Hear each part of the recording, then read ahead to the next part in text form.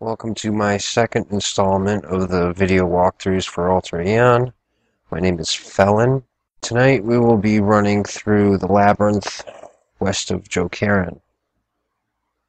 We start from the Labyrinth waypoint and carry on.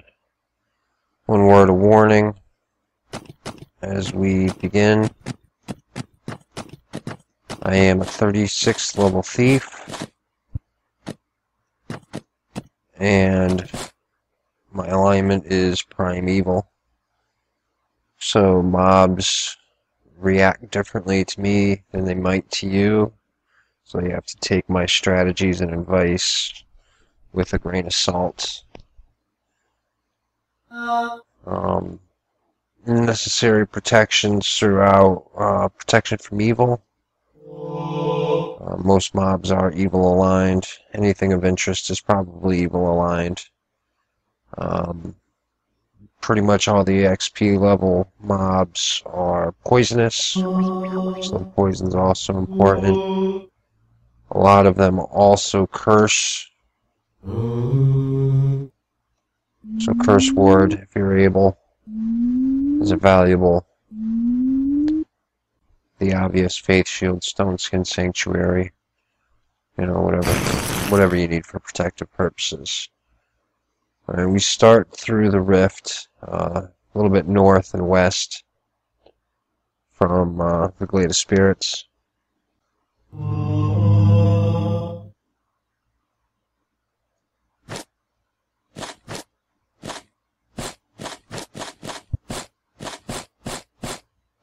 Most people won't be able to run through that portion like I do. All those mobs I just ran past are aggro. They will attack you if you're not sneaky enough, or you don't stealth through, or if you don't have a very high charisma.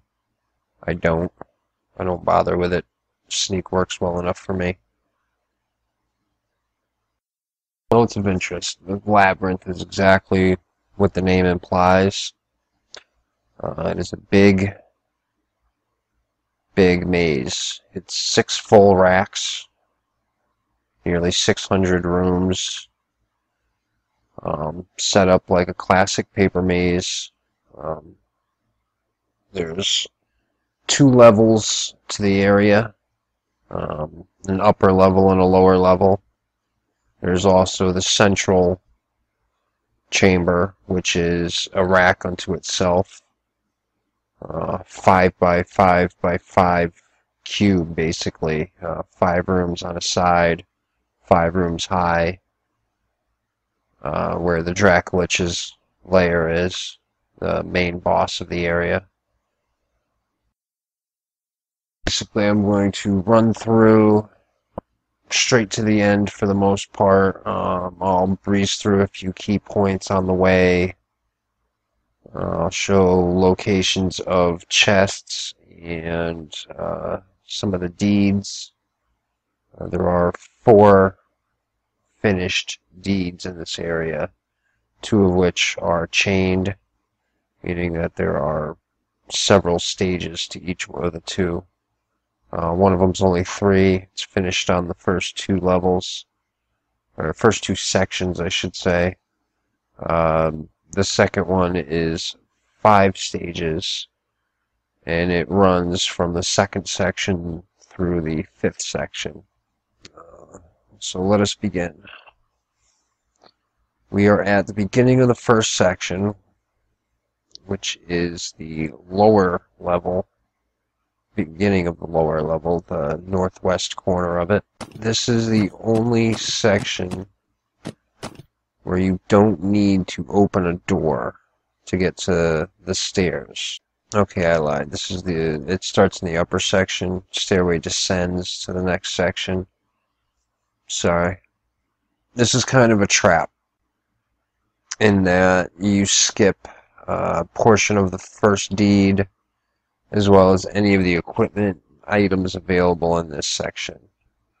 So basically, where you enter the area, you'll go straight south to find the first stairs. It's only 7 rooms from the entrance. However, further south from here, we find a chest which requires a key to unlock. It was also the first switch. You'll notice all the rooms with a switch have a special long description stating that an iron ring hangs by a chain that goes into the wall. Pulling these rings opens doors in other parts of the section. It's the only way to open these doors.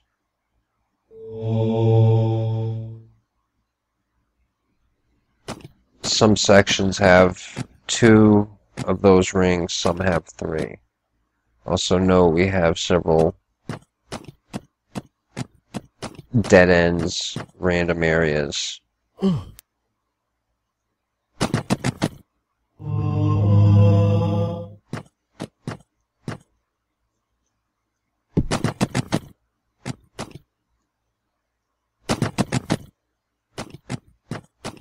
I thought I opened the door.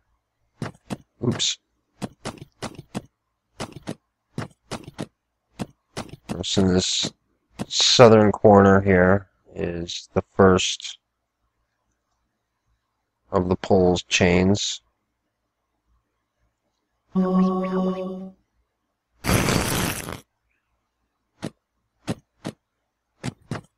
the blind listeners, well, I guess you gotta explore a little. Just note that it's always worthwhile to check all the dead ends. You never know what's going to be in it. We come upon our first deed. To the west of here we have the Mind Flayer.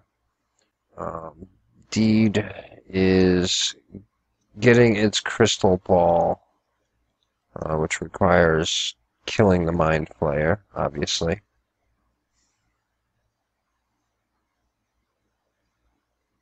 If I can make this work.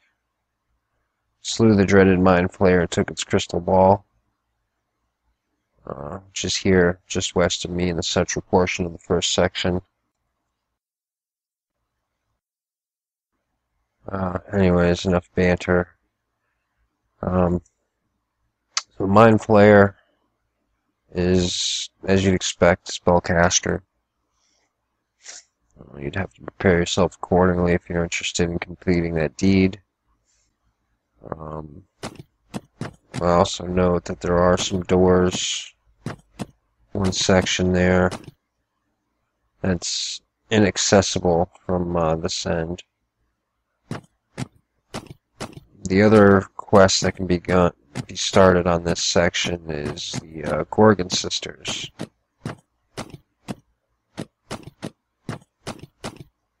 First of which is in that side area that it's entirely possible to skip. That being said, let's advance to the second section, the lower floor. I'll enter stairs.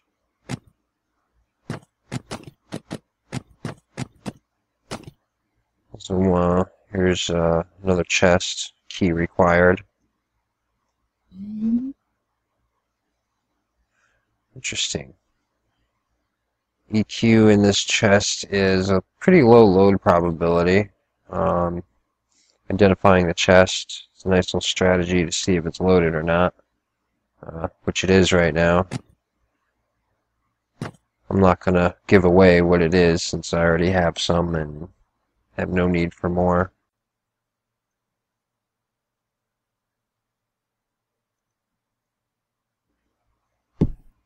You've noticed a series of doors here on the lower wall.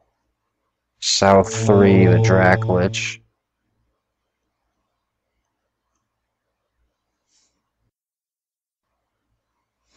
These are simply windows. You can't open these doors at all. It's just a transparent window to show you the layout of the place. This door, however, is the one that will allow us to advance. But we have to find a switch to open the door. which is in this northeast corner.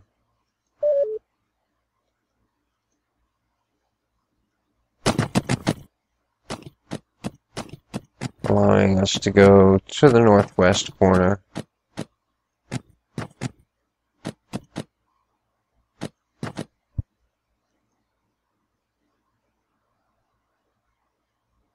Which will open that door. Well, there's a Gorgon, second of the three. Also another one roaming around these parts. You'll notice here a door to the north. This leads to the Mines of Moria, below the Dwarven Marketplace.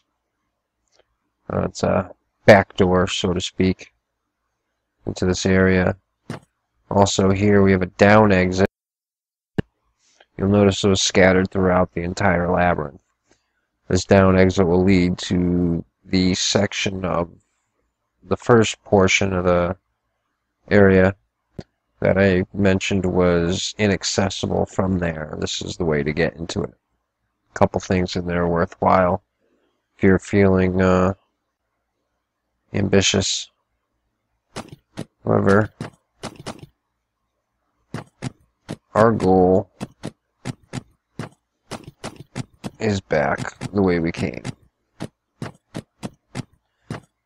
Also, to note again, this is the beginning of the Lost Adventurer's deed on this section. The first of them can be found here. Notice our next stairwell leading us back up to the upper level of the labyrinth. Once we're feeling well. A good idea at this point would be to keep ground up. Next level, there's a few mobs that use lightning pretty freely. Valor is another highly recommended skill. The Minotaurs will roar at you.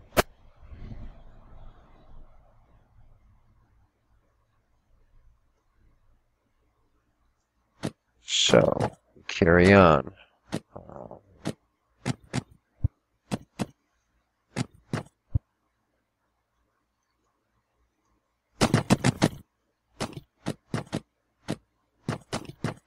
There's a ring there in the north,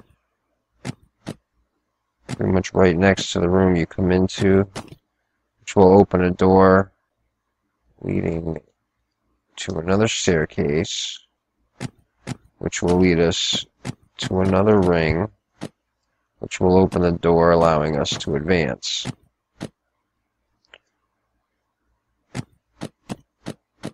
Again,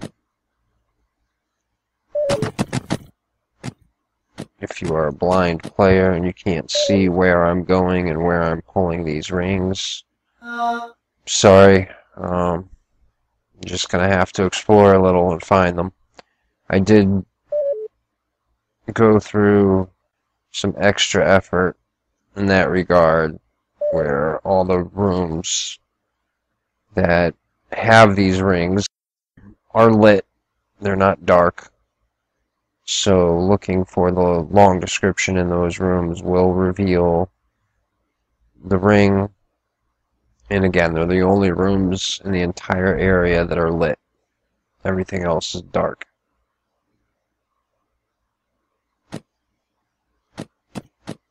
So we shall carry on. Bypassing pretty much everything as we go.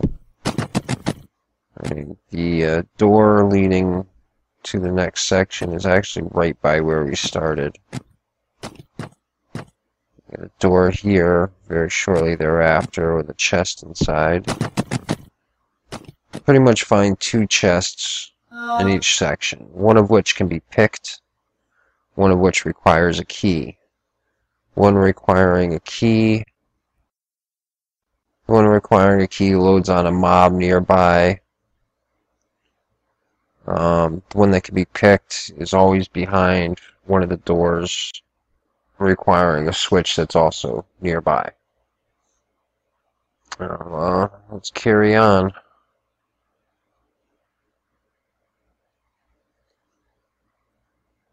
Head into the fourth section now.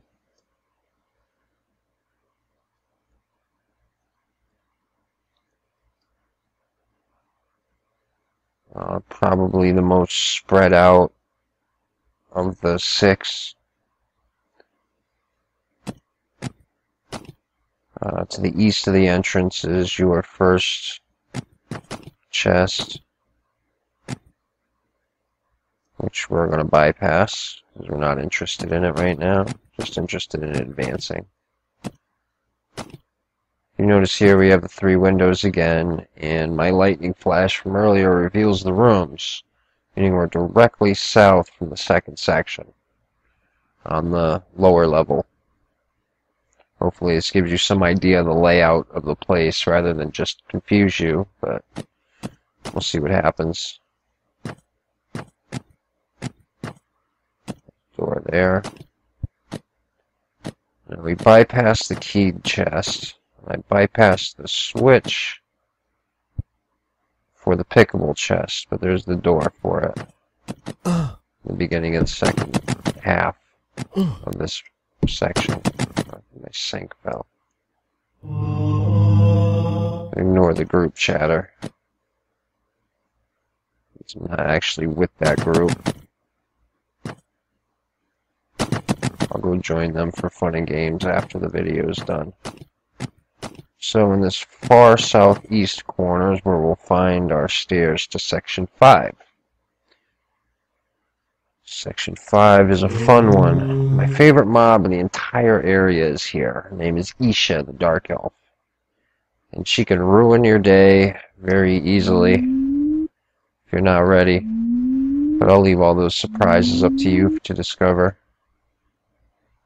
We'll still want to maintain ground and our other buffs, just so we don't get our butts handed to us. Also,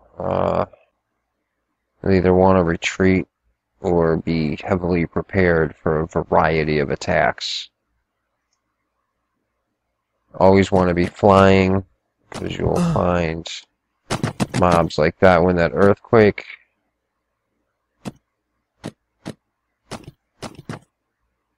Another one that will do all kinds of mean things to us. There's another door to one of the chests.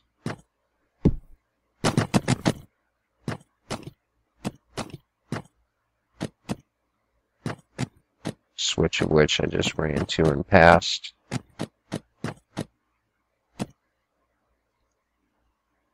And we'll pull that ring so that we can advance. We're nearly to the Dracolich.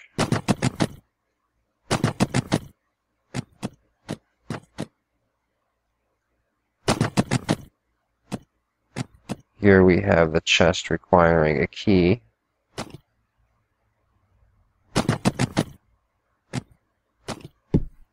There's a lot of fun there.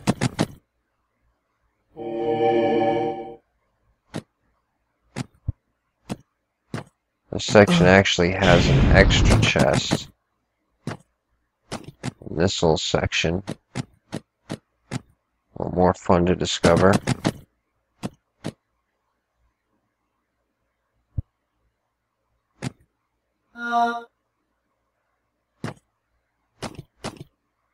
One thing you can note is that anywhere where you have these airfall rooms, the down exits, absolutely want to be flying, of course, if you don't want to fall back to the beginning of the whole area. But also, no mobs can come in this room, so it's a good place to stop and regen if necessary. Also, any of the rooms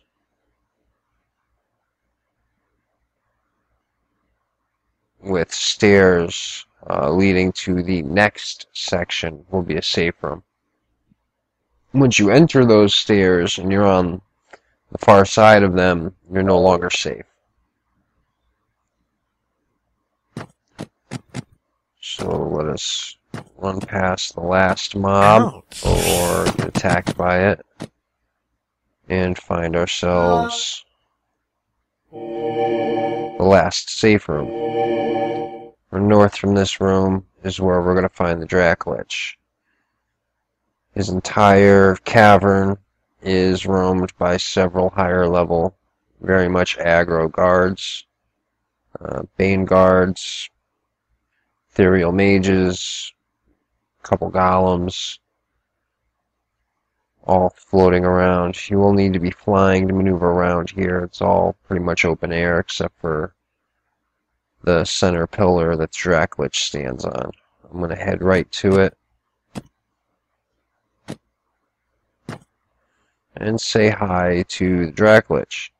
He does not aggro anyone that's evil, which is why I just come here and say hi to him.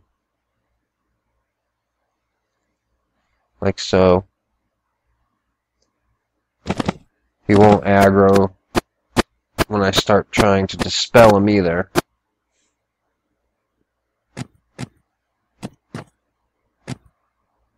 First things first.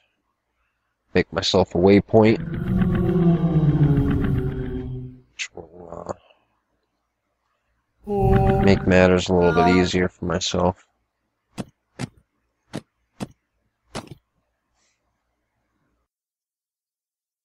Now the long, sometimes very long process of dispelling the Dracolich.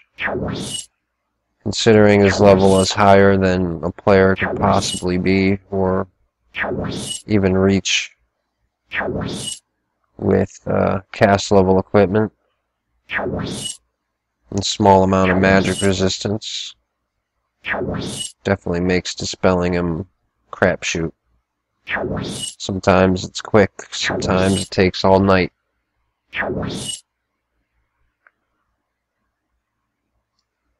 So, haste myself. Maybe speed this up a little. I mentioned previously that there are 4 deeds in this place, Dracolich being the 4th. One key point, I did get his sank already, which was really, really quick. The other thing I want to make sure I get is his ice shield, so I'm going to want to use fire spells to kill him. So I'm going to continue dispelling until I get his ice shield as well. Anything else besides the sanctuary and ice shield is pretty inconsequential. Time to regen. Like the previous video in my series, I'll share the strategy for killing the dragon. I'll also share defensive measures used, basically whatever I know about it as we get to that point. For right now, we're just going to wait for mana. We shall now resume attempting to dispel the Dracolich's ice shield.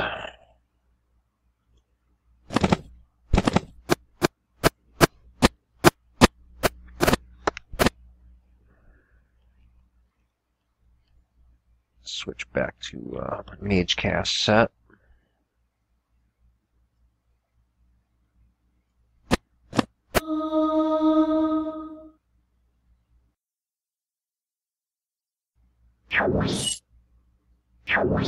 And there we go, we have his ice shield. Not exactly concerned with the fire shield. So let's recall to my hallowed ground, save point. Take a moment to regen a bit. Now for Dracolich. As all dragons do, he breathes. He has his breath weapon. And he also has spells. Spells in this case being very common for dragons to spell, as well as casting ball lightning. He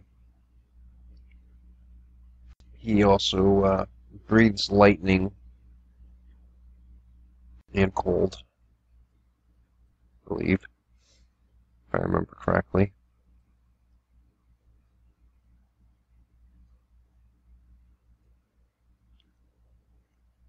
Yes. Those saves in this case will be spell resistance and spell save, cold save, breath save, and zap save.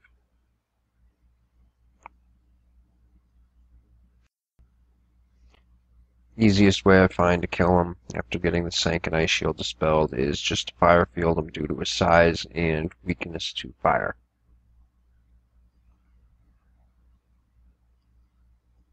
He's very much evil, so you'll want to have protection from evil,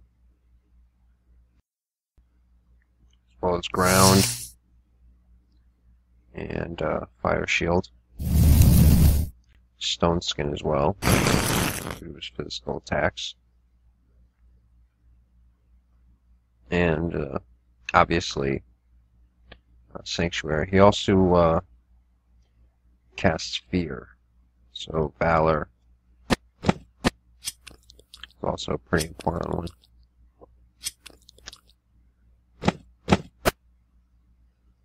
And of course Sanctuary.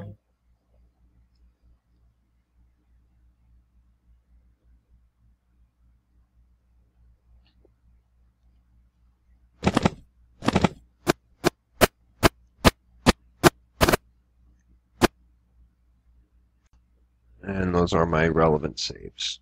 74% spell save to go along with the 35% spell resistance. And cold, zap, and breath right around the 50% range is more than adequate. With this setup, I'm easily able to kill the Dracolich in one run. Behaving as a mage and only being 28 mage.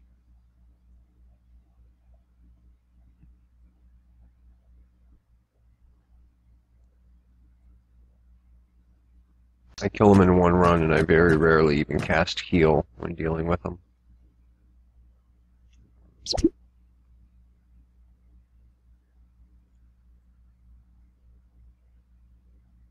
Yeah, it's worth a shot. Lethargy is always nice.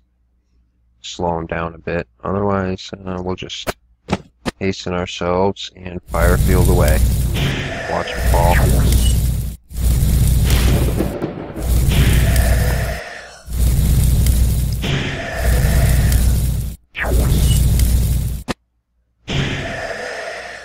Vulnerability never hurts.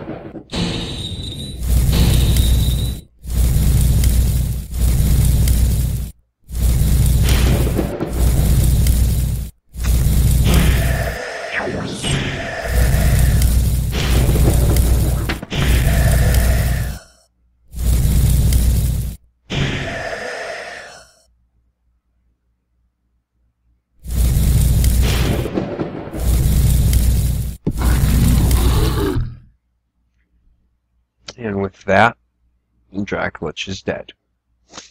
And my Sanctuary fell in the midst of that. It didn't even hurt.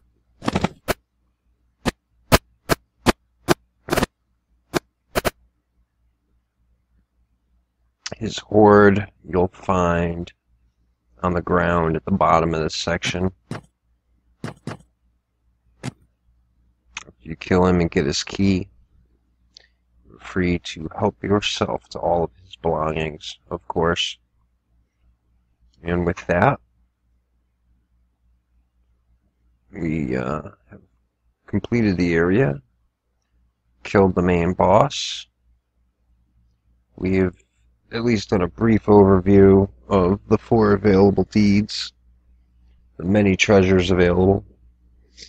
There's a lot of higher level equipment to be found here. Some scrolls, some wands, staves, equipment for all classes and all types. A very large area with a lot to offer. There's also 34 fame available throughout, which is a nice bonus. I hope you enjoyed this video, and I hope you enjoy the area. Have a good night.